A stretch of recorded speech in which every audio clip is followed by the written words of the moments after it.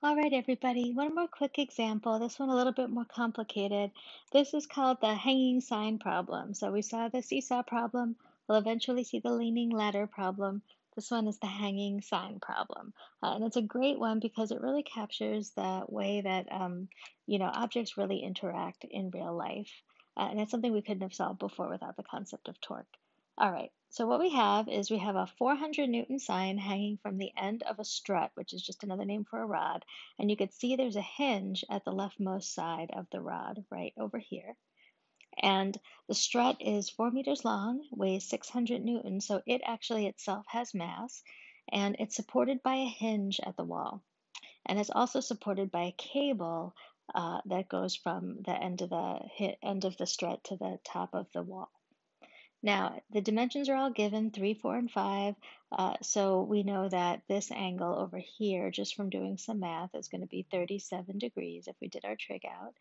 And that's all we need to know. Now, what we want to find are two things. We want to find the tension in the string, and we want to find the force in the hinge on the strut.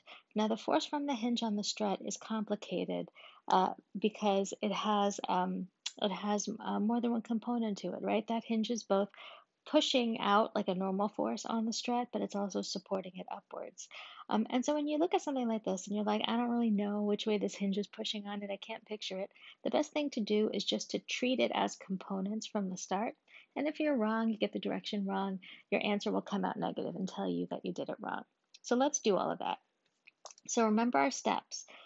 Draw all the forces, apply Newton's second law, sigma fx, sigma fy equals 0, and then go to torque and use that. And between those three things, you should have enough information.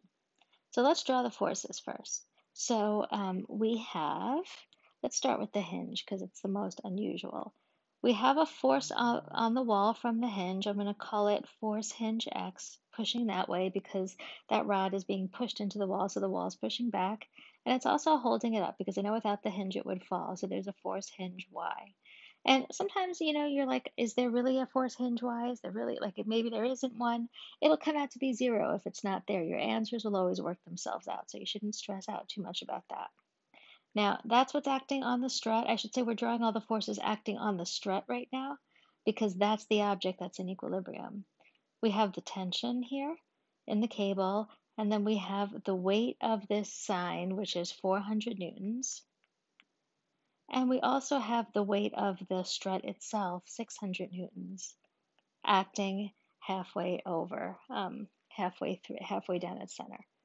All right, let's start with sigma Fy. And we might as well, with this tension, since we know we're dealing with X and Y, let's look at Ty and Tx. And we can see here that this is also 37 degrees. Okay, so let's do sigma Fx equals 0. It's an equilibrium sideways. And all that tells us is that Fhx equals Tx. And we can't do anything about that because we don't know either of those two things. Now let's look at sigma Fy equals 0, which is going to tell us that all the up forces equal all the down forces. So Ty plus Fhy, those are the two upwards forces, equals the two downwards forces, which are 600 newtons and 400 newtons, or 1,000 newtons. That's what we get from balancing the weights with the upward forces. Again, we can't solve it. So now let's look at the sigma torque. This is what's going to be the thing that lets us get through this problem. The net torque is also 0. And like I said in the previous question, you always want to choose your coordinate axis to be such that it eliminates a force that you don't know. So for me, I'm going to put the coordinate axis right here at the location of that mysterious hinge force, because I know even though it's in my other equations, it's going to drop out of the torque equations because forces applied at the axis of rotation supply no torque. Okay, so let's go. Let's do it.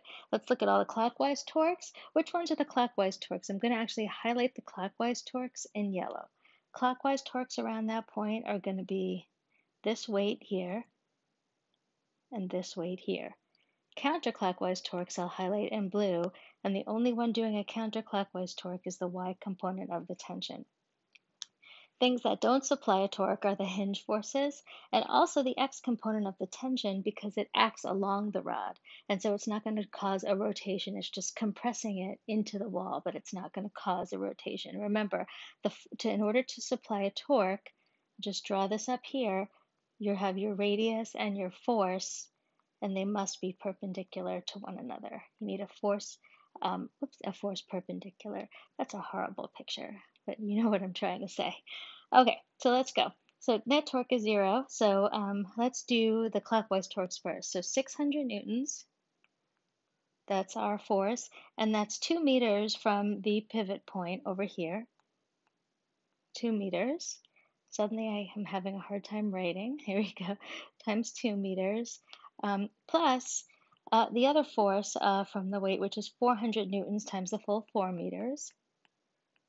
And note I'm not using any angles because these are all perpendicular, so I don't need to do any angles. They're already doing the full torque. And then the only counterclockwise torque is going to be from the Ty because the Tx supplies no torque. Ty, and again, that's supplied 4 meters from the axis of rotation.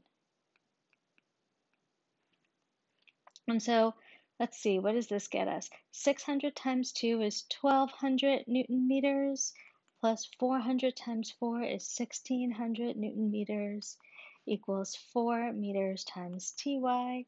So this is 2800 Newton meters equals 4 meters times Ty. That tells us that Ty is 700 newtons.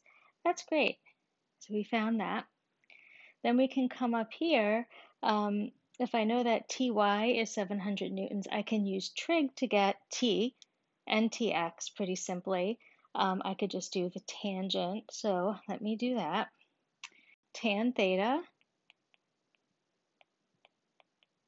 equals Ty, which is 700 newtons, over Tx. That tells me that Tx is equal to 700 over tan 37, which is 929 newtons, which is also going to be the x component of the hinge force. So I've got my Tx, I've got my Ty. I can do the Pythagorean theorem, Tx squared plus Ty squared, which I'm going to do right now. So if I do the Pythagorean theorem, take the square root, I get 1,163. So my total tension, which I'll write up here, equals 1,163 newtons. So I've solved for that. Now I know FHX equals TX from up here. So 929 newtons. And then I could come over here and I know that 700 newtons plus FHY is 1,000 newtons. That's going to tell me that FHY is 300 newtons. And then I can do my Pythagorean theorem there as well. So I can do 929 squared plus 300 squared. Second square root, second answer. I get 976 for the hinge force in total.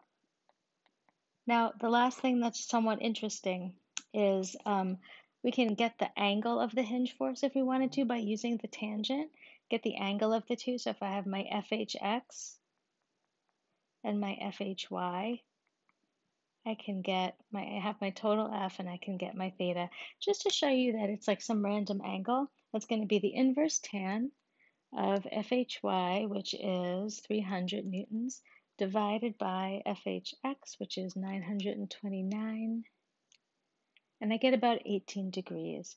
So the theta for the hinge force is 18 degrees. And so that's different than 37, and it's just the number that it comes out to be. So the hinge force is, I should write that, total force is 976 at 18 degrees. Okay, and that's the hanging sign problem.